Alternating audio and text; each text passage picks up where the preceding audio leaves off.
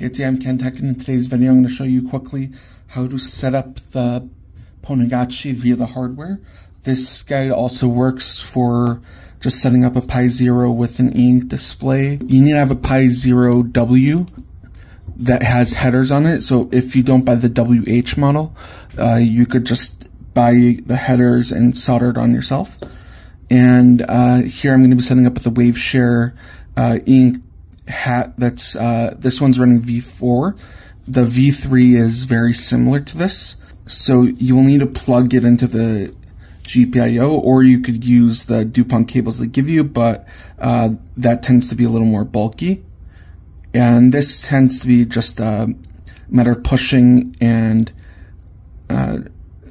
just kind of being gentle, but at the same time pushing it in. You'll get to about here, and then it won't go down much further because it's physically blocked here. So for my case that I'll be setting, you need to remove or have the MicroSD card not physically plugged into the Pi. And you will see here that it has all the ports exposed, so you will need to line it up like that. And you will need to slide it in.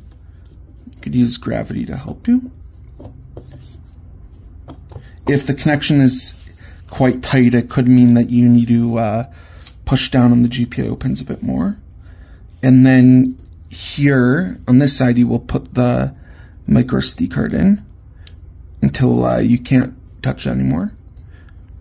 And then you'll grab the cover, and you could really only do this one way, it just won't work the other one. And you put it on here, and then you should hear it click. And then it's pretty much secured in place, and that's your Pwnagotchi.